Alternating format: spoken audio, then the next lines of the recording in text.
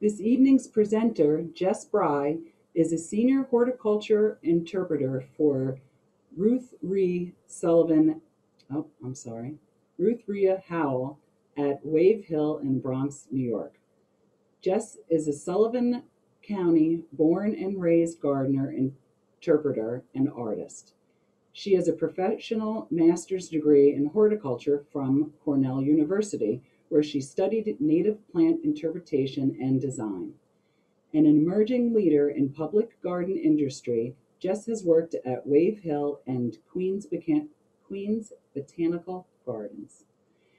She was a Sullivan Renaissance Intern in 2009, where she cared for the gardens as part of the Jeffersonville JEMS.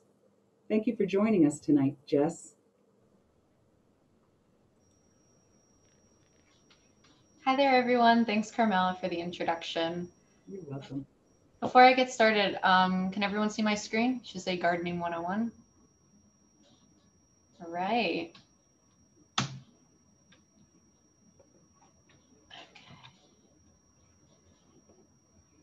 All right, so during today's workshop, I'm going to cover soil health, plant selection, planting, and maintenance. I hope that after this presentation, you will have a more holistic view of gardening in Sullivan County. Underlying everything I say today is the mantra, right plant, right place. Now, this is a phrase spoken by many gardeners, but do you know what it really means? And how do you think of right plant, right place? If you have a piece of paper or your computer nearby, write down what you think this phrase means right now, and then we're going to revisit it at the end of this presentation and see how your view has changed. So I'm going to kick it off with soil health. I'll talk about soil types, what soil pH means, and soil amending. And so what is soil? Soil is made up of individual particles. There are three different types.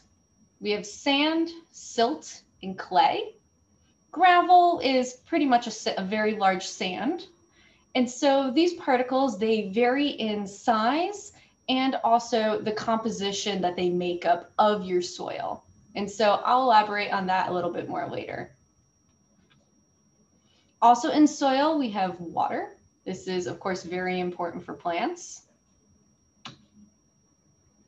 We have air. And so many may not realize, but soil is filled with many pores of air. And so when soil becomes compacted, those pores are compressed and air is pushed out of the soil. And that is why soil compaction is bad. Without air, our plant roots would either rot or suffocate. And then finally, there's a bunch of other stuff in our soil, microorganisms, creatures such as worms, plant roots, and then man-made materials that are considered anthropomorphic materials such as garbage, lost garden tools, those kinds of things. And so throughout this presentation, I'm going to play some videos of me in my garden in Sullivan County. This video here is going to show you how to collect soil for analysis, which you can use to determine things like soil pH and soil composition. All right, I'm in a vegetable garden. These are raised beds with some garlic planted behind me. It was planted last autumn and then covered with straw for insulation. We should have some garlic scapes in June, and then the bulbs will be ready for harvest and drying sometime in July and August. In this part of the bed, we're going to be sowing some sort of early spring vegetables like lettuce, arugula, or radish. So I want to test the soil to see what the pH and the nitrogen content is, because we top dressed it with topsoil and compost in the fall. And so we're going to be mixing that in before we do the planting. And so For vegetable gardening, vegetables really prefer neutral soil, whereas with ornamental gardening, with your shrubs and perennials, the preferred range can really vary by species. And so I just want to make sure that my soil, which is a fantastic loamy mix, very loose, lots of air, which is really good for drainage and roots to permeate. I just want to make that sure my soil is around the neutral range. And so you don't need much to collect. You want to dig down at least 5 inches. I'm using a hori-hori. The blade measures about 5 inches, so I can use that as a measurement tool to know I'm getting deep enough. If you don't want to use a little spade, or you don't have a hori-hori, you could use a soil corer, which you just shove really hard into your ground, and then when you pull it out, it has a little core or cylinder of soil. But you really don't need much to test. I'm going to take this back inside and use my chemical soil tester to test the pH. All right, and so that's how you collect soil. You really don't need too much. Like I mentioned, I had just about a handful. And actually to do soil testing, you really only need about 2 tablespoons to test your soil texture. And so soil texture is when you're going to determine how much sand, clay, or silt makes up your soil. And so this is really a hands-on test. And so it doesn't really work over video, but I'm going to describe it as best as I can. These photos here describe the field test, the ball test, and the ribbon test. I recommend that if you want to do this at home, just Google soil ribbon test and you'll find lots of guides online and videos that will detail you through the process. So that way you can actually have your soil in hand and follow along with the tutorial. But pretty much you just need a little bit of soil. You need to dampen it. It needs to be wet. And so to do the ribbon test, you just want to have it damp enough so that the soil sticks together. If it sticks together really easily without too much water, you probably have a clay dominant soil. If it's very loose and doesn't stick together at all, you probably have a sand dominated soil. To do the field test, you need even less soil, just kind of like a pinch, like a dime size dollop, and you add a lot of water to that. And then you kind of mix it around in the palm of your hand, and it's going to be really thin, kind of like a mud mask. And as you're rubbing that on your hand, depending on how gritty or not it is, it will help guide you on a chart to how sandy or not it is. And so I've been saying these soil textures over and over again: clay, silt, and sand.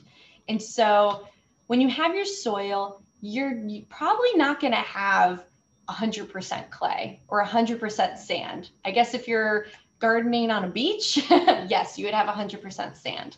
But your soil is probably going to be an amalgam of sand, silt, and clay, or maybe just one or just 2 of those. And so when you're doing your soil test, you're not going to be able to get an exact ratio, but you're going to get some semblance that will give you a good idea. And the main reason you want to know what your soil texture is because of drainage. And so your soil texture is directly responsible for drainage. And so to kind of explain this on, I guess, a molecular level, the image on the right here, it shows like the particle size of your soil textures. And so you have coarse sand, medium sand, and fine sand. Those are all sands, but from the circles you can see here, they are the largest particles.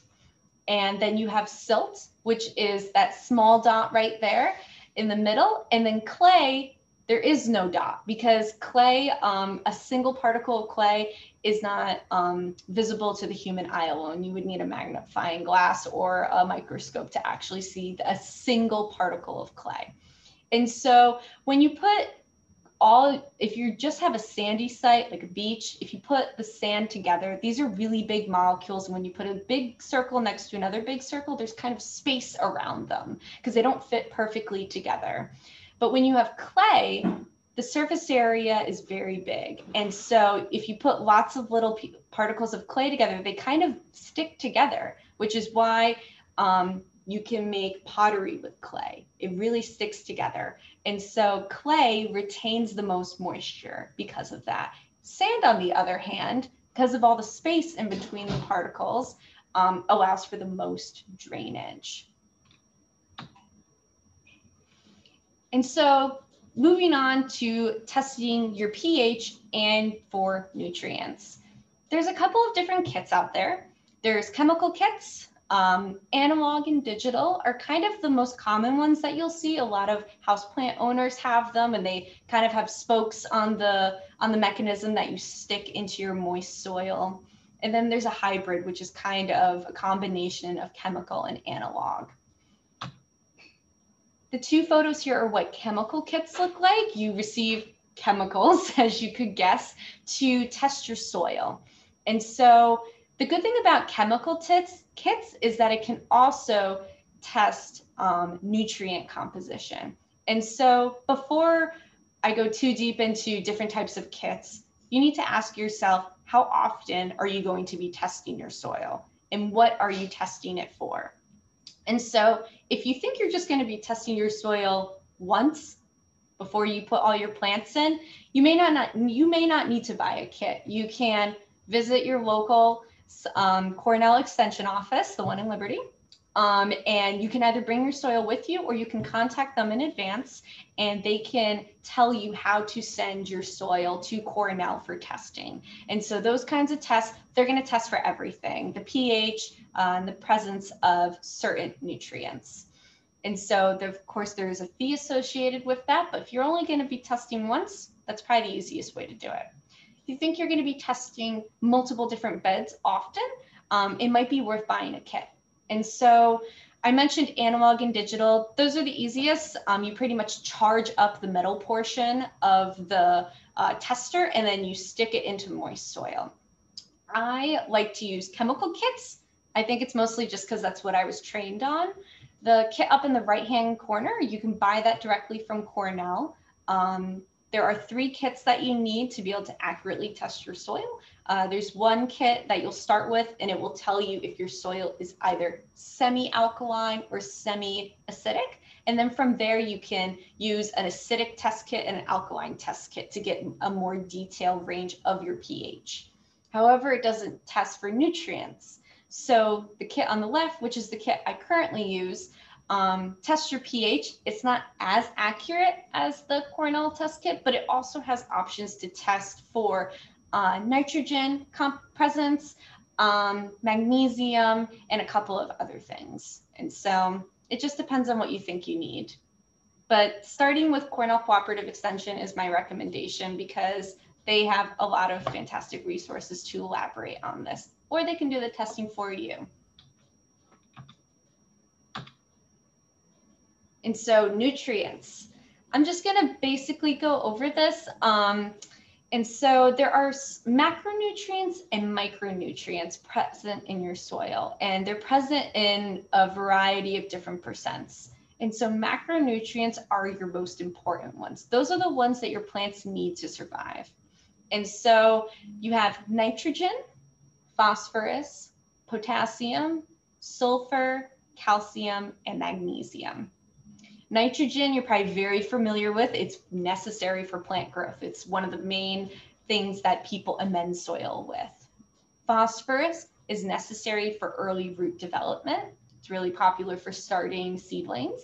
And potassium increases drought resistance. Your other nutrients are micronutrients. Those are iron, manganese, boron, copper, and zinc. And the last one here, molybdenum. And so those are not as necessary for the plant's survival. If you're looking at this chart here, right in the middle, pH of 7, that's neutral. That's perfect. That's the sweet spot. And so if you look through all these different bars that signify our macro and micronutrients, most of the bars are at their widest point at pH of 7. And that means that that is the pH where all of these nutrients are soluble to the plant. And so they're in the soil, but at certain pHs, the plant isn't able to pick up those nutrients, which is why if you don't test your soil and put the wrong plant in that can't absorb those nutrients at that correct pH level, those nutrients are insoluble to that plant. And that's when you end up with deficiencies. Iron and manganese are two that are really narrow, higher up on the scale when your soil is alkaline. So if you think of lime is added to make soil more alkaline. It moves it away from acidic. So you get a lot of iron and manganese deficiencies in plants. And that's because in alkaline soil, those two nutrients are not soluble to plants. And so this is a little nitty gritty, but I always like to cover it. And so amending soil, you're probably wondering already, okay, I know I have acidic soil, tell me how I can change it. And so the honest answer is that you really can't. And so large garden design projects can modify the soil, and that involves scraping off the soil, amending it with either additional organic matter, fertilizers, adding more sand to allow for drainage, fixing compacted sites. Those are when you really want to bring in a professional and have a big scale job. While at home, if you're just gardening as a hobbyist, it's a lot of work to amend your soil. And so just work with what you have. Right plant, right place. And so what you can do to amend your soil to make an impact in a feasible way. You can use leaf mold. Leaf mold is when you collect leaves in the fall, you shred them, and then you apply them to your garden beds. And so by shredding them, you increase the surface area, and that encourages them to decompose and break down faster. Leaf mold adds organic matter and nitrogen, carbon to your garden beds. It also can prevent weed growth. And so ornamental plants like your shrubs and perennials mostly never need fertilization and will thrive in good quality soil conditions. And so that's the key, good quality soil conditions. And so by doing your pH testing, your soil texture analysis, you're gonna know what you have before you start putting your plants in and spending lots of money, so that you can determine if these conditions are gonna work for you or your plants that you're selecting. That's key. And so the next two do's really refer to vegetable garden beds, annual garden beds, or containers, something that is smaller, that is constantly getting turned over season after season. There's high yield in there. Your nutrients are going to be depleted. And so you can amend with compost or fertilizer, such as manure, the autumn prior. And so you want to do it at the end of the growing season. You want to let it cure, hang out with your soil through the winter. And then in the beginning of spring, just as the ground is starting to defrost, you're going to turn over the top like 6 inches or so. You don't want to turn the whole thing. Otherwise, you could expose an unhidden seed bed of weeds. And so it's always good to just turn the top and just work in that organic matter in the top 6 inches. And then also specifically in vegetable beds, in addition to always rotating your crops, you want to utilize cover crops. And so that is something like clover or some sort of Fabaceae, a bean, a legume, a nitrogen fixer that you sow at the beginning of autumn or the middle of autumn. You let that grow in, and then you let the frost hit it. And then early in spring, you're going to turn in the top 6 inches way before you're planting in anything. That way it gives it time to rot and break down and work into your soil. Things you don't want to do. You don't want to plant directly into compost. There's the potential that you could burn the foliage of your plant, or in some cases burn the roots.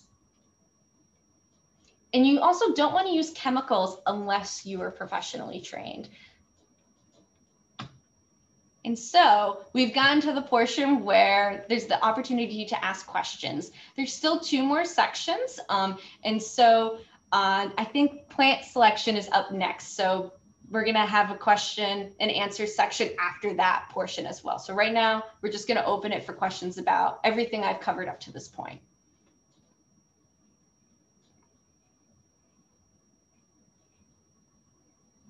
I can't see the chat. Is there anything in the chat, Carmela? There's not. Does anybody have any questions at this point, or we can just move on? Move on, thumbs up. Okay. We're getting a thumbs up to move on, Jess. All right, we're going to power through. All right, plant selection. So testing pH and your soil texture, that's all part of site analysis. For your pH, you want to know if it is acidic, alkaline, neutral, or you might have a patchwork where your garden might have an acidic portion, a neutral portion, and then maybe you have a portion of your garden that has limestone deposits and you have the pH of 8.5. And so knowing that will determine what plant species you select, because not all plants can grow in all of those pH ranges. Every plant has its preferred range. We talked about soil, your soil composition. Is it silt, sand, or clay based? Probably an amalgam. Moisture levels, so that's going to be impacted by your soil composition.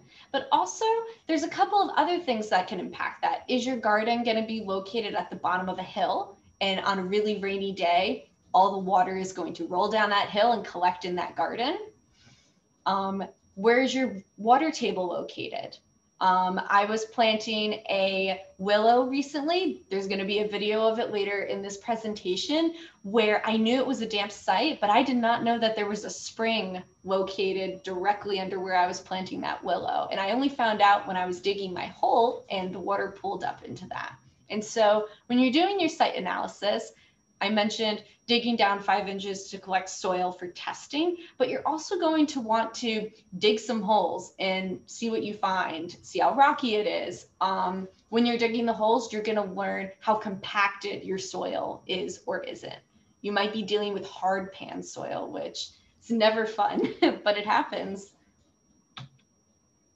And then finally, exposure. And so considering how much sun your space receives. We're all very familiar with picking plants that are meant to flourish in shady gardens, and then there's sunny gardens, but there's a whole lot in between: dappled shade, part sun, afternoon sun only, morning sun only. And so getting familiar with that. And then wind exposure. So Sullivan County is in the USDA grow zone 4B, 5A. It kind of shares both depending on what part of the county you're in. But if you're planting something in a fully exposed field in January, it might be -20 once you consider the wind chill. And so considering that when you're placing and selecting plants could mean the survival or not of your plant. And so I have a couple of different plant palettes that I have put together considering Sullivan County's grow zones and semi-deer resistance. I'll point out if it is actually resistant to deer and why. However, the best thing to do with gardening in Sullivan County and fighting the deer, if you can't install a deer fence, you have to have a really strict spraying routine where you use whichever deer repellent is most useful for you. Kind of like an allergy medicine, you might want to rotate between brands, but use what works for you. And so first plant palette that we're looking at is plants for acidic soil. And so pH is what I'm referring to here. And so 7 is neutral, so anything less than that is considered acidic soil. First up is bearberry, not barberry. This one's a native, and it's a very low growing woody evergreen, and it produces these red berries. The cultivar called Massachusetts has slightly larger leaves and produces more berries than the straight species. Sheep laurel here. So this is related to mountain laurel, as you can tell from the genus Kalmia. And so sheep laurel, guaranteed to be deer proof. The leaves contain toxic alkaloids. They may nibble on the leaves, but ingesting a large amount would probably kill a deer. So you're pretty safe with many laurels, and there's lots of different cultivars out there, and you get some really great colors. Griffith spurge. So many euphorbias are deer proof because they contain latex sap. And so that is also something that is toxic to herbivores. Euphorbia griffith fireglow has a rosy hue to its foliage and has orange flowers on spikes. This is the only native plant in this collection of 4 that is not native to the United States. And then finally, flame azalea. No, azaleas are not deer proof. However, they are absolutely stunning, especially the flame azalea. And I think it is worth risking it. All right, so these are plants for alkaline or neutral soils. So in my education and research, there aren't a lot of plants that only live and flourish in alkaline soil. There are just some plants that will flourish in neutral to alkaline soil. Whereas with our acidic plants, a lot of them that need acidic soil really only flourish in acidic soil. So I can't tell you why, but it's just something that I've seen. So for our neutral or alkaline soil, this is Cornus alba. This is a red twig dogwood. There's also Cornus sericea, which is the native red twig dogwood. Cornus alba is not, but the cultivar West Dunbert is the reddest red twig dogwood that's out there, that's on the market. And so if you really want that really deep red that's long lasting, this is the plant for you. New England aster, really familiar perennial. This is a dwarf cultivar called Purple Dome. The plants are less than a foot tall. So this gives you a pollinator-friendly plant that you can put right at the front of your garden, whereas the straight species is a little unwieldy and actually gets a lot of powdery mildew late into the summer. Hydrangeas. So people have lots of issues with hydrangeas because some hydrangeas only bloom on new wood and then some bloom on old wood. And so hydrangea arborescens, this is a smooth hydrangea, it is native. It blooms on new wood. And so what I mean by new wood and old wood is that every season when the plant shoots out new growth, that's considered new wood. And so that is what this species, the smooth hydrangea, will create its flower buds on. And so the reason that you can not get hydrangea blooms in Sullivan County is probably because you have a species of hydrangea that blooms on old wood. And so by blooming on old wood, that means that it's going to bloom on last year's growth. That means it needs to make it through the winter. And old wood bloomers like Hydrangea macrophylla, which is big leaf hydrangea, they're they kind of look like cabbage leaves.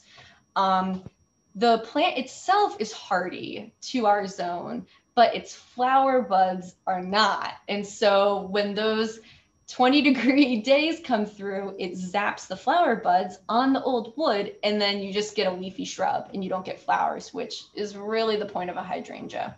So hydrangea arborescens will bloom in Sullivan County because it blooms on new wood. And this cultivar, Haas Hollow, is a lace cap form, which is fantastic.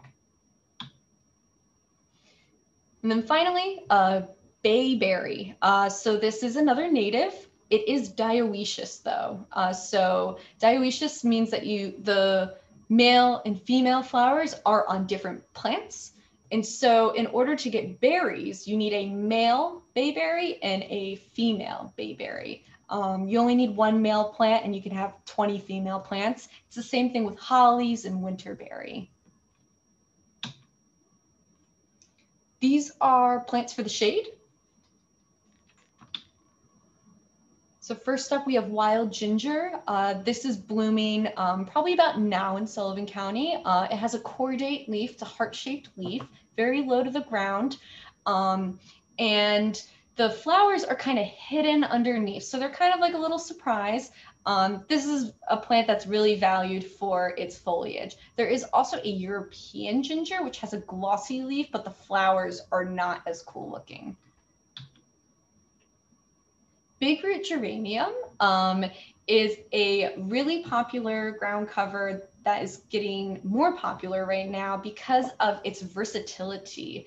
It can be used in shady gardens, dappled shade. It can flourish in a variety of different soil compositions, moisture levels. It can even handle some sun, but it's getting used as a replacement for Pachysandra by a lot of people, which is kind of becoming an invasive in parts of the country. But this one, the flowers bloom around the same time as wild ginger, but on long spikes above the foliage. And it also kind of functions like a ground cover. River birch. Very popular. This one in particular, Little King, the cultivar is a dwarf cultivar. And so it's not very small. I think it tops out around like 8 or 10 feet, but the straight species tops out probably closer to like 17, 20 feet. So if you have a smaller space, this is a great plant. It also does very well in the shade. And then finally Hakone grass. So this cultivar Abla aurea is a variegated one. So it has a yellow and green tinge to the blades of grass. There is also, I just forgot the cultivar name. All gold. There's a gold cultivar, which is just all yellow. And then the straight species is fully green. And so these are kind of like a mounding grass. It kind of looks like a waterfall, very low growing to the ground. Actually, all three of these herbaceous plants are very low growing to the ground. Plants for full sun, you have a lot to work with here, a lot of prairie plants. These are just some of my favorites and they're very reliable. So this is sweet coneflower, cultivar Henry Eilers. Has a really thin petal, makes it look very unique. It does need staking. However, you can try to prevent the need for staking and flopping over by pinching early in the season. And I will elaborate more on that when we get to the schedule that I'll go over. This is the first vine, and actually the only vine that I'll have in the list, and that's nothing against vines. This is the yellow trumpet vine, Campsis radicans forma flava. And so if you want the yellow one, you do need the one that has the name forma flava in it. And so that's just part of the scientific name. We also have yucca, also called Adam's needle. This one functions great in full sun, of course, but it also creates a very large and impressive flower stalk every other year. Only produces it in its second year. And then finally, switchgrass, cultivar Shenandoah, has a red color to it. Oh, sorry, one more, wet conditions. So we have our black pussy willow. I will talk more about this plant because it's the willow that I end up planting in the video later on. Dwarf buttonbush, sugar shack. So if you get straight Cephalanthus occidentalis, it is a very large shrub. It can be, probably like 6 feet wide by 6 feet tall once mature, or even larger if it's in a wet area and it's very happy. Sugar shack, much smaller, maybe like 3 by 3, 4 by 4 max. And you also get these fantastic red seed heads at the end of the season. Another dwarf cultivar, Baby Joe, for Joe Pie weed, tops out usually around 3 feet instead of the 6 to 8 feet of the straight species. And then cardinal flower, really fantastic plant to attract hummingbirds. Okay, questions about plant selection? Okay, I have a question. It's about soil. Okay, better late than never. Yeah, right. Julia asked, if your soil is less than ideal, would you suggest using raised beds? I assume they're talking about vegetable gardening. So yeah, with vegetable garden, it's a whole other ball game. Like I mentioned when I was collecting soil samples, you really want to have neutral soil for gardening, and you really want that loamy mix. So that's that sweet spot, which honestly is really hard to come by. And so I would definitely recommend raised beds. Raised beds are just always good anyway, unless you're getting your soil tested for lead, because you never know what might have leached in there, like even from your own foundation, from the concrete. And not all plants take up lead and keep it in the edible portion, but some do. And you just always want to be really careful about that. So raised beds are a really easy way to avoid that. Great. I'm looking to see if anybody else have any questions? Got a quiet group. There's another in chat. Oh, I see it. Till versus no-till, getting mixed opinions. From everyone? I don't think I covered that. But yeah, you know, everyone has their own opinion. No-till or no-dig has become very popular recently. It is much easier because if you don't have a rototiller, how can you really till your area? And so a lot of people have been doing no-till. I'm kind of pro no-till just because of all that I know about what is in the soil. When you till, you break up all of that soil composition. You're breaking up all of those mycorrhizal connections and everything, and you're kind of just like exploding everything up. And so I don't really like to till. However, I know plenty of people that have always tilled and everything grows fantastically. So I don't think there's anything bad about it. So it's really up to you.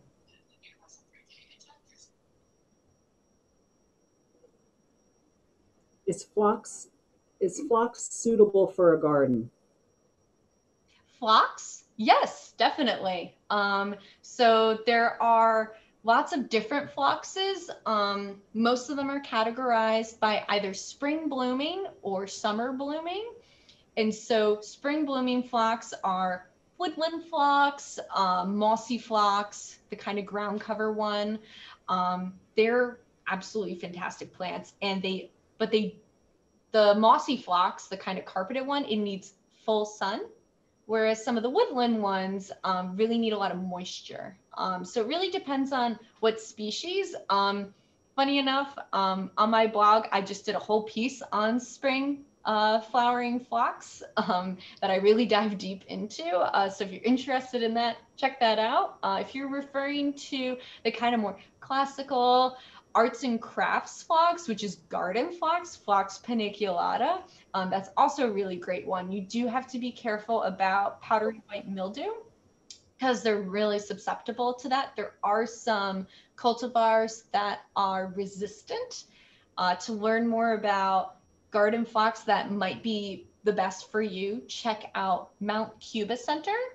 They do a series of trials every 4 years, and they just wrapped up one on garden phlox. And so they kind of detail out which cultivars are powdery mildew resistant, which ones don't flop over, that kind of thing. And that way you can pick one that is good for your garden. Okay, we have a few more questions. Is there a good resource you can recommend for how to plan for multi-season beauty in plant selection?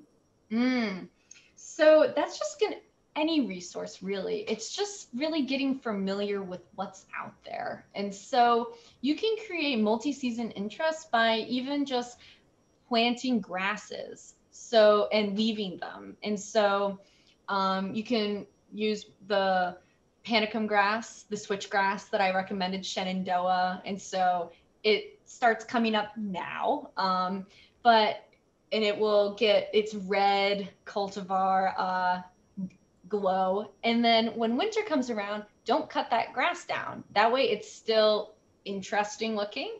It's also really good habitat for insects or hibernating mammals. But you can really play with all season interests, but also you don't have to always have a garden that is interesting all year long. You can just have multiple gardens, and maybe one garden, its big show is in the spring and you have mossy phlox in it, or you have tulips. And then you have your summer garden, which has your prairie perennials, your grasses. And then you have a garden that its big highlight is winter, where you have your red twig dogwoods or yellow twig dogwoods and some other shrubbies, evergreen perennials in it, or evergreen woodies in it. And so you can always intermix those things and have all your gardens be interesting year round, or you can do that. That's a great idea. I never thought of it that way. Another question is there a bamboo that can grow in part sun and dry sandy soil? Oof. I would not recommend planting a bamboo unless you're going to keep it in a container, because otherwise you're only going to have bamboo. It's a very vigorous grower, so it's a rough plant. I think that is it for the chat right now. Anybody else have any questions? Okay, I think we can forge ahead. All right. Wake up my computer. All right. So this is the last section, planting and maintenance. It has a lot of videos in it, so it'll be a little longer. So we have our garden schedule. In January, usually that is seed shopping time. It seems to be getting earlier and earlier though. During February, you can clean and sharpen your tools. You can also do something called winter sow, which you'll need to do if you have any native plants that you're growing from seed. And so pretty much winter sow means you're going to be sowing seeds and then placing them outside for something called cold stratification. And so stratification, I'll get into that a little bit more detail in a second, but that allows the seed to germinate. March, prune your fruit trees. Begin deer preventative measures. So March may seem very early, but if you're starting to take down your fencing from around your shrubs or anything else, you're going to need to immediately start spraying, because deer are really hungry at this point and they might eat off all your leaf and flower buds, which are very tender and very delicious. And then in April, you start your other seeds. And so you want to start your seeds by counting back from your last frost date. And so if I was starting seeds in New York City, I'm going to start them probably in March. But last frost date for Sullivan County usually is around the end of May, beginning of June. So April is really the time. You don't want to start your seeds inside too early unless you have a greenhouse to move them into. They'll be too big. And so in this video, I'm going to go over some basics for seeds starting. I'm going to be showing you how to plant seeds.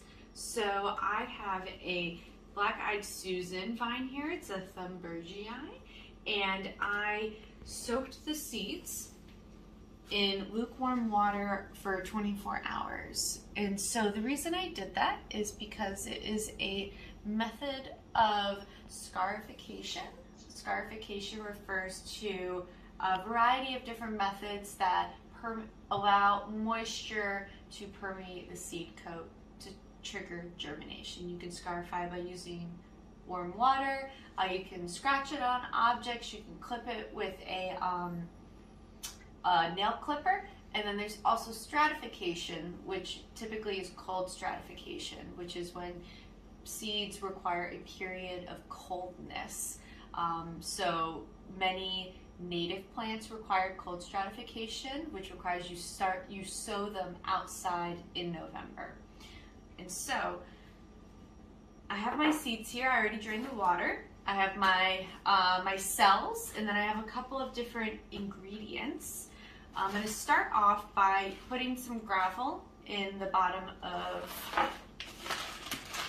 my seed cells. I'm just going to do 3, and so the reason that I just put a little bit of gravel is for good drainage, but it also weighs down my container, which is very, very light without the gravel. After that, I'm going to put in my seed mixture.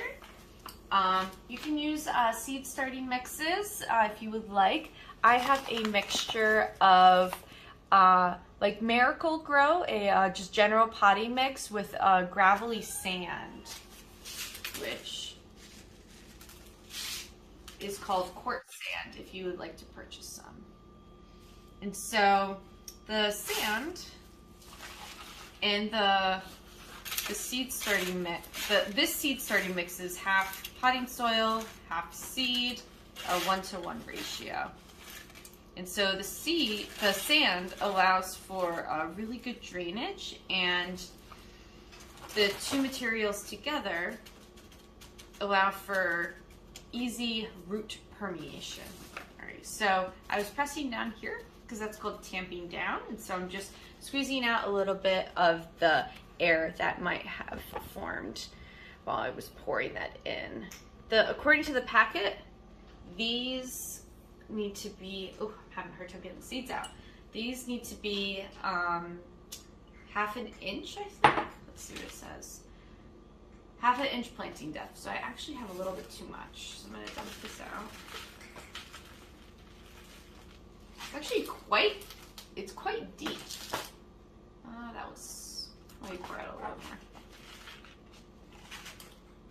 more. Worst thing you can do is plant your seeds at the incorrect height. All right, so I'm gonna put seed number 1 there, seed number 2 there. You can sow all your seeds together and then separate them out, but I am not doing that. I chose not to. Some species, like sweet peas, do not like being mass planted together because they don't like their roots being disturbed.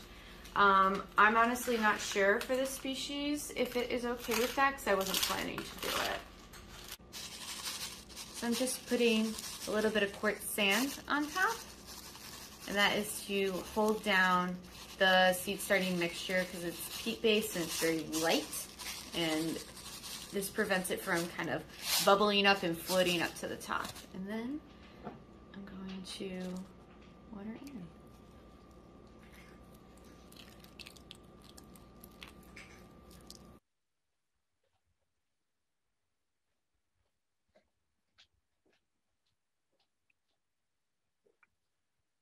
All right, so you saw the 8 days later. This is probably 12 or 16 days later. So they're still going. Let me see. So I just want to point out something here. And so when your seeds come up, they produce what are called cotyledons, which are these two right here. You can either have 2 cotyledons or 1 cotyledon. If you have 1 cotyledon, you have what's called a monocot. If you have 2, you have a dicot. And so plants that are monocot are like corn. It's really fast growing. Most of your herbaceous, if you're herbaceous ornamental plants, would be dicots. Grasses are another monocot. If it grows fast, it's probably a monocot. And so these are not true leaves. They'll actually die off once the plant gets large enough. This right here are true leaves right here. And so I'm actually really happy that these are doing very good. They're in my New York City apartment. I wasn't sure, but that's how you start seed. Come on, go to the next page. There we go. All right, so something else that you can do in April is called spring cutback. And this video will show you what that means. So if you haven't done any spring cutback yet, now is the time to do that. And so what I mean by spraying cutback is on perennials and grasses. This is a Hakone grass.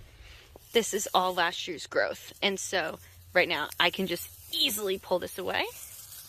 So put that in a bucket. And so by doing that, we can then allow this year's growth to get access to sunlight, water, nutrients, and also the grasses here you can add to your compost bin. Some people actually use them to as like a renewable mulch. I think it looks pretty gross, so we're just gonna get rid of that. Perennials, last year's growth and also the seed heads. So it's really good to remove the seed heads unless you want to encourage little volunteers throughout your garden. So this is a Stilbe chiensis. It's a pink cultivar, but pretty much these also, these are very woody stems. They kind of just, you wiggle them and you pull them out. If you have difficulty, you can use a pair of pruning shears. And also, let's see, on our woodies, this is Physocarpus 9 bark. Cutback should have been done already on these because as you can see, they're already leafed out. However, I am going to remove anything that's damaged. And by damaged, I mean broken off. And this was broken off by deer probably. And so I'm going to use pruners for this. And so it's always good when pruning, especially on woodies, to follow the 3 Ds to remove anything that is damaged, dying, or diseased. And so this is damaged and also dead. So it's always good to remove that from your woodies. That way they don't have to worry about it. And at least in the case of trees, it doesn't fall off during a storm and further cause further injury to the tree. So that is spring cutback.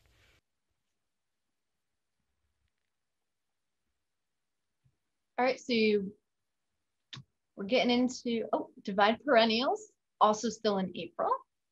Depending on what species of perennial though, you can do some of this still in May. In this example, I'm going to show hosta dividing, which is something that it's already too late to do. And I'll explain why. All right, so early spring, which is now, is a good time to separate hostas. And so as we know, hostas are kind of like deer candy. But if you do have them in your yard and are used to spraying them to prevent deer from eating them, they're a really great foliage to add to any shade garden. I am separating some old hostas right now. They're probably about 10 years old, so they've become way too large for the garden that they live in. And separating them right now is the time to do it. And so I have split this hosta right here directly in half with a sharp spade. And I'm going to split it again, but I'm not going to use a spade to do it.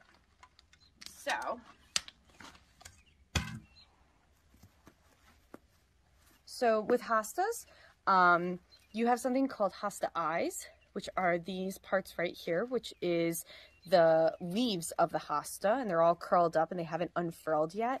And this is the time that you want to separate your hostas. The eyes should just start showing, which is what they are like here. They're very tightly wound still. The reason for that is that if you separate them while they're further along, you have the potential of damaging the foliage, which is the whole reason you have a hosta. And so I'm going to show you some tools to use to separate this further.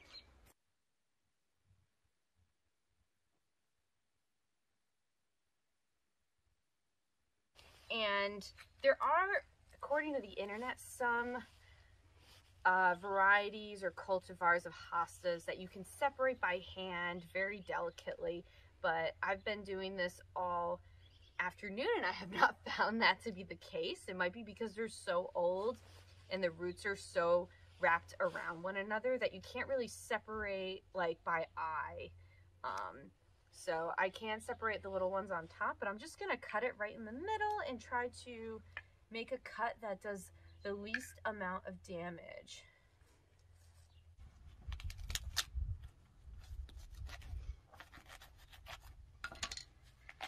Woo! All right, so I'm gonna bring it to you. This is a cut hosta.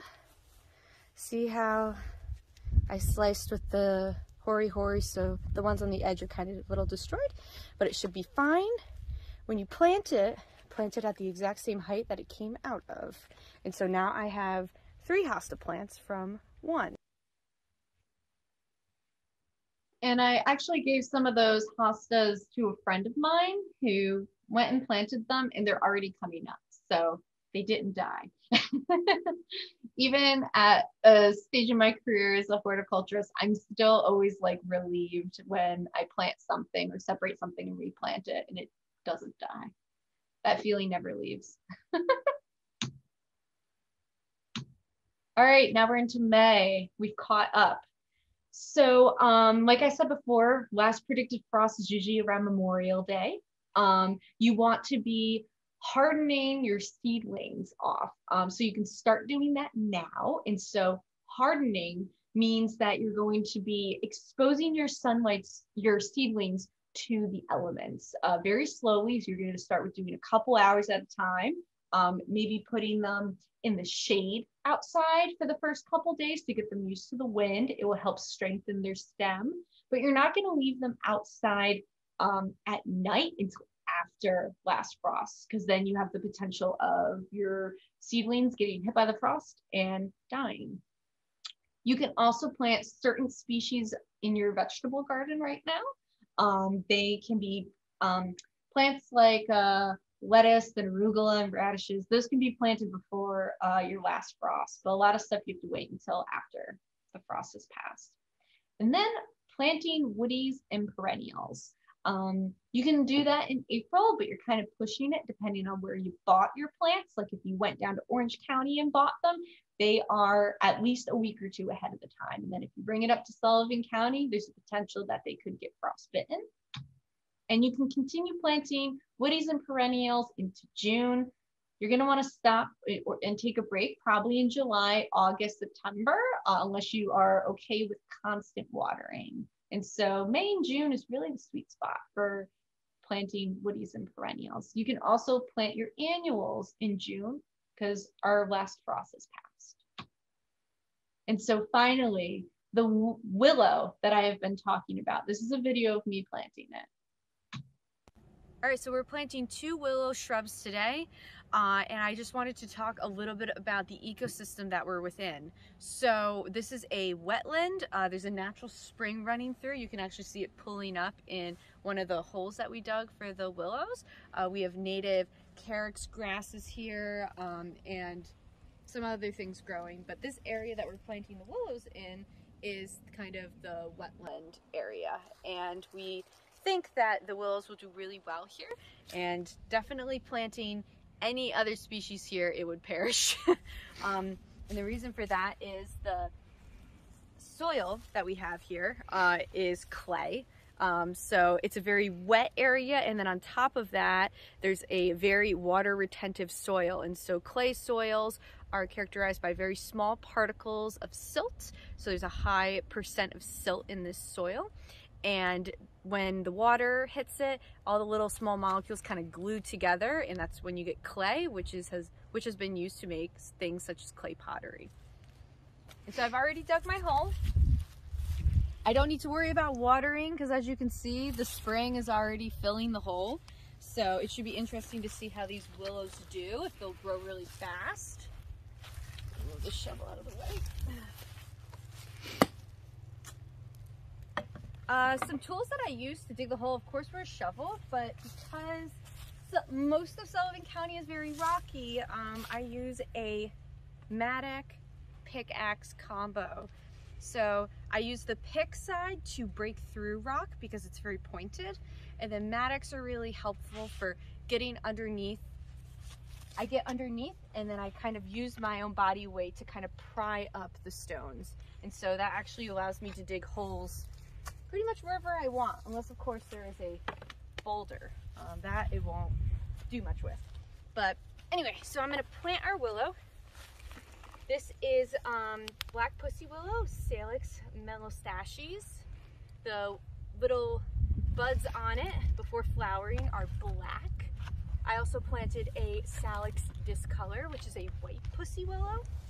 And I'm just pushing on the side of this pot to loosen it.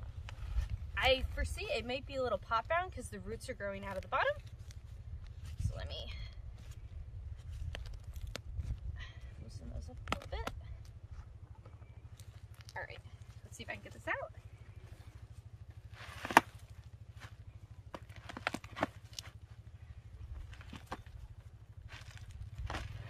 There we go, yes. All right, so we have a pot-bound shrub. And so, why don't you zoom in on the roots right there? I'm gonna get my tool for that. So for pot-bound shrubs, I use a handsaw. And so, I'm gonna make a series of cuts on the side that pretty much I'm gonna be slicing through the roots. And pot-bound shrubs, the roots are encircling, and so by cutting them, I'm going to prevent the shrub from strangling itself and also encourage growth outside of the hole that I've dug. And so some people might think that this is a little extreme, but it has worked very fantastic for me, and I get a lot of growth on shrubs that I plant. Get this out of here. If it's not working to slice it, you can also do this to get through those big ones, which I do on the bottom. We're on a little bit of a hill here, so it's kind of rolling away from me. All right, that is, all right, that's good enough. All right, so now you take your shrub, stick it in your hole, and you want to make sure that the top of the root ball is at the same height as the ground, and this is really good. This is a good height. The top here, you'll find this on the top of a lot of nursery shrubs. These are rice holes, and these little circular things are slow release fertilizer. And so they add the rice holes for water retention. That's okay if it gets in your hole. And so I'm going to fill it in with soil. Kind of compress it down a little bit, not too much, because like I pointed out, this is a clay and I don't want to completely waterlog the hole that it's in. And I will not need to water it in. And that's how you plant a willow. And so I need to correct my past self. I was talking about clay soil, and it is not silt particles, it's just clay particles. Silt is something different.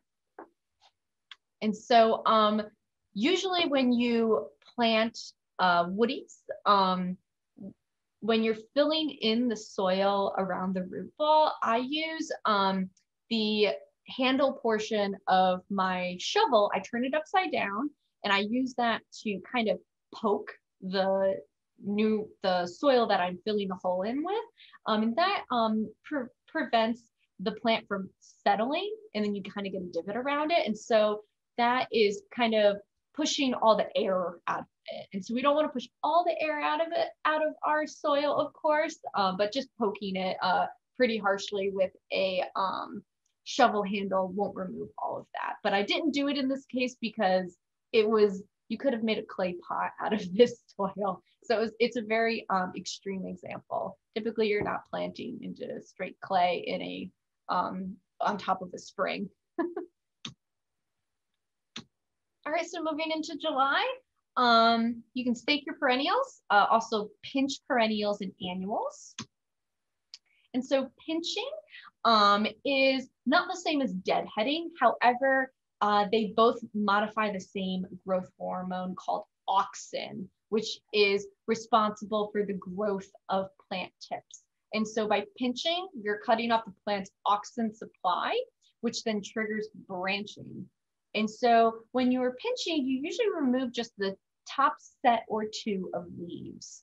And you want to do it when the plant is young, but not so young that it only has one set of true leaves. And so that goes back to the seedlings I was talking about before, where it has the cotyledon leaves and then a set of true leaves. So in this illustration, I tried to show there are a total of 3 sets of leaves. And I would only remove the top set of leaves. I wouldn't remove the 2 top sets because then it wouldn't leave much behind. And so the reasons that you pinch plants early in the season are to encourage bushier growth and lateral branching. And so that can help keep your certain species shorter and bushier. Remember that Rudbeckia cultivar Henry Eilers, and it can also encourage more flowers. And so plants that benefit from pinching, coleus, dahlias, you'll only get multiple dahlia flowers if you pinch. Phlox paniculata, that's that garden phlox we were talking about earlier. Rudbeckia species, solideo, which is goldenrod, petunias, many more.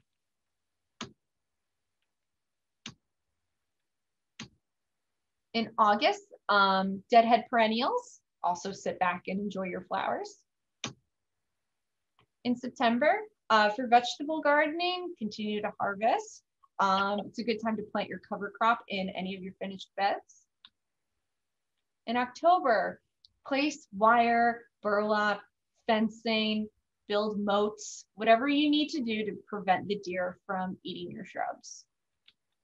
And rubbing their horns on their shrubs. That's actually something that I experience will actually kill more of my woodies than them actually eating it. Because if they eat the plant, it will just like not bloom in one portion. But I've had deer actually just like completely decimate syringa, which is lilac bushes, from rubbing the velvet off of their horns. Apply compost to beds in November. And then in December, begin planning for the next year. And so we've reached the end of the presentation or workshop. Before I answer any remaining questions, I want to encourage you all to think about what this phrase, right plant, right place, now means to you. And I hope that you learned at least one new thing and plan to apply that new knowledge in your garden this season. And so thank you, everyone. If you liked what I'm talking about and sharing, you can continue to follow me. On Instagram, I'm really active. My handle is JESS_BREY, or my website, JESBREY.com. I mentioned the Phlox post, but I try to write something every month. So I'm going to unshare my screen so that I can see you all and answer any remaining questions. Okay, we do have some questions. I just have to find now where it is. There was one question about seed starting. Will a seed have a better chance if I start them in a moist paper towel? Oh, okay. Yeah, there are some seeds that you do need to start in paper towels. A lot of tropicals, like if you want to grow your own avocado tree or mango tree from the pit, after you cleaned off, there's always like kind of like a casing on those types of seeds. So you need to either like remove the hull or the skin on the pit in that case. But then you wrap them up in a moist paper towel and leave them for a couple weeks until the radicle, which is the first root that will come out of a seed, appears. But other than those like specialty seeds, it's much better if you sow them in soil, because most plants don't like their roots disturbed. And a lot of the plants that you're going to be growing for either your vegetable garden or as annuals and perennial ornamental plants, they're going to have really small roots. And so you don't want to you want to disturb them at the least amount possible. Okay, thank you. Another question, I see Charlie in a minute, and then we have another one that's how do you start a forsythia? Ooh, that's a fun question. So of course you can buy one in the shop. However, forsythia is a woody plant that responds very well by harvesting softwood cuttings. And so if you have a friend that has a forsythia that is a unique cultivar, like there is a gold leaf forsythia that I have my eyes on. It's a hybrid. And you can take a cutting of the forsythia, and Forsythia, I believe it should just be able to propagate in water. You just cut it and then put it right in water. If you don't have a cup of water nearby and you're traveling, snip it again before you put it in the water. That way you open up that wound again. Willows produce a hormone naturally that encourages root growth. So you just cut your willow branch and you can stick that in water. Forsythia, though, if you want to speed it along, you can dip it in a rooting hormone. They make either liquid or powdered forms. You coat the cut area and then you stick it in water. Or sometimes you can stick it directly in soil, but the chances of it rooting aren't as high. So I always like to stick them in water. Great. Charlie, I see your hand up. There we go. I'm unmuted now. We're just starting in a grassy area of lawn. We've decided to make a raised flower garden for this summer. And when I was reading up on it, I had already removed the sod and found that the soil is really clay. It's upstate New York. We're in a place called Union Springs. It's on Cayuga Lake, but that's where I'm planting this garden. And I just didn't know there was a lot of different ways to go about starting a raised bed garden. And we didn't know which would the next step be. You know, some people say newspaper, some people say paper bag, some people say, it's definitely clay. So we're gonna have to, I'm thinking of ordering a load of topsoil to come in and just not have to deal with the clay, because I just dealt with it trying to get it out. And it, like you said, you can make clay pots out of it. It's really something. But I mean, a procedure for converting a lawn area into a perennial or an annual flower garden or a perennial. So what your thoughts would be on how to proceed? Sure. Well, it depends on what you're going to plant. If you are planting annuals, you can just bring in a load of topsoil and put that on top, because annual plants are going to have like really big, deep tap roots. So they're not going to probably even hit the clay if you put a heavy enough layer down. If you are going to be growing vegetables, you might want to have like ornamental. So you can really select species that are going to function well in that area. If you truck in a load of topsoil and just lay it on top, unless you plan on bringing in like 6 feet of topsoil and making it like a really raised bed, you're gonna end up digging into that clay eventually. And so when building, if you are gonna build raised beds that are that big, it is possible, but you're gonna wanna reinforce it with wood chips or actual logs. There are some gardens that will reinforce it with wire. They kind of create a structure with the soil, and then they leave a hole for the plant to go into. There's a lot of rose gardens that will grow roses that way to keep their roots out of water. So I would look into that. It is a lot more work though, for sure, but then it keeps the roots out of the clay. Thank you. Good luck. Yeah, right.